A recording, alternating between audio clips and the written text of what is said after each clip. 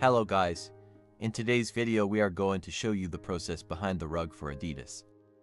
First, we project the motif onto the base fabric using the overhead projector. We use a premium polyester cloth because it is elastic. It doesn't tear and the rug itself gets very durable. Our tufter already draw the shape and now there comes the logo itself that is placed at the edge. The logo is on transparent paper and attached afterwards on the cloth. Before he starts, he oils the tufting gun. Maintenance is important, guys.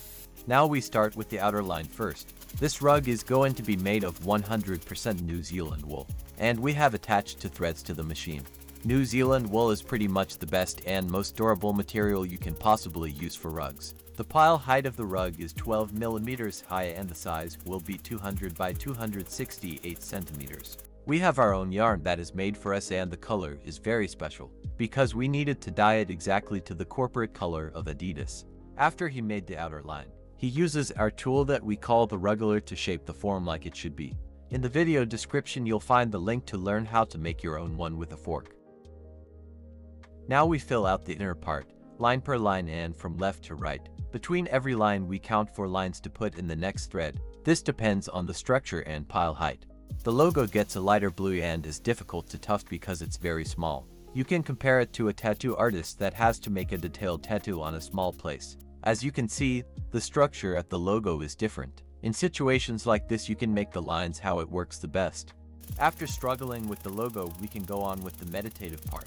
Our tufters always listen to their favorite music or podcasts. This way they can concentrate better to their work and let's be honest, it makes more fun. Look how consistent and straight the lines are. This is very important when you want to make a tufted rug with an even structure on the other side. The chain that is attached to the machine is on a spring balancer. It helps to tuft straight and also to relieve the arms.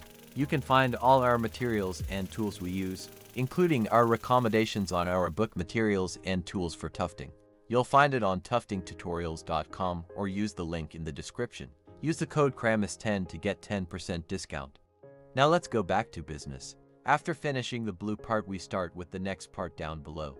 We always tuft the shape first, so we have a point of reference to start on the left and finish at the right. This is the most efficient way to fill out the empty space perfectly. Here the textile designer of this rug visits us for quality control. She received the order directly from Adidas and decided to work with us. On the dark part we even use 3 threads, so the rug gets thicker and we are able to carve the lines better in the end. Now it's her turn to try handling the tufting gun. These are heartwarming moments we'll never forget. Most of the people think it's easier than it looks. Always funny to see their first touch with tufting.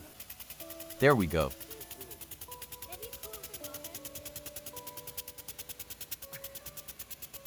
Now, let's fill out the rest of the empty spaces. After gluing the back and drying overnight, we already started to carve the lines between the colors, so it gets 3-dimensional. That's the part where you can ruin the most, so you need much patience and a steady hand. We don't share this rug because the designer wanted to keep the structure like this, so we can move on with vacuuming the rug. This rug costs about $6,000 and took us 3 full working days to make. Do you like videos like this? Please leave a like and let us know in the comments if we should keep going with this format.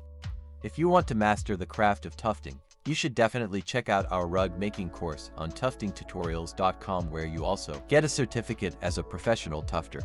Use the code CRAMIS10 to get 10% discount. Thanks for watching and see you on the next project.